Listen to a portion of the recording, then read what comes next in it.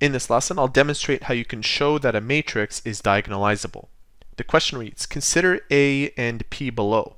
There are 2 by 2 matrices. Show that A is diagonalizable.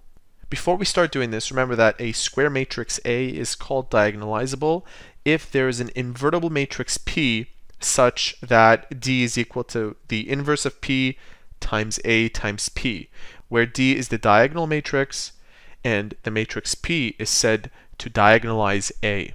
Take a look at this expression. We first have to find the inverse of P. And to find the inverse, there's a shortcut method to doing this. We use this formula right here. So we find the determinant of P, and I know it says A here. It could be confusing given that we have A over here.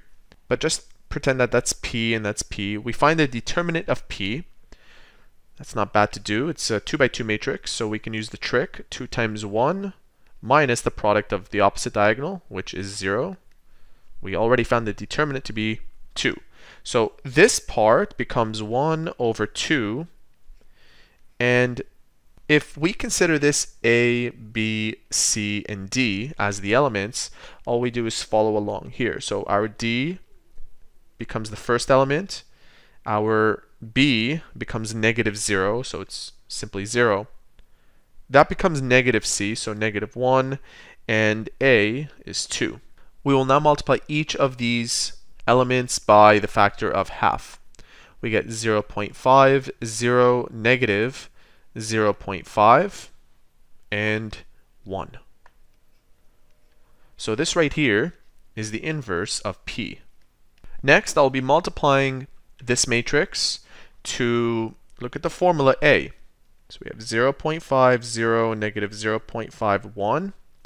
That part is the inverse of P times A, which is 1, 0, 1, and negative 1, times, again, P, 2, 0, 1, and 1. This is A, and that is P. If we multiply A and P together, we should end up with 2, 0, 1, and negative 1. And if we multiply the inverse of P, let me just rewrite its elements. By the way, I'm assuming that you know how to multiply matrices. If you do not, make sure that you watch one of our videos about multiplying matrices. They're both conformable matrices, so you should end up with a product that is 1, 0, negative 1, and 0.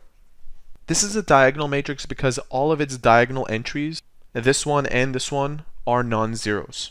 And these two entries happen to be zeros, which is what we look for in a diagonal matrix. Ultimately, what this tells us is that A is diagonalizable. And there you have it, a quick tutorial on how to show that a matrix is diagonalizable.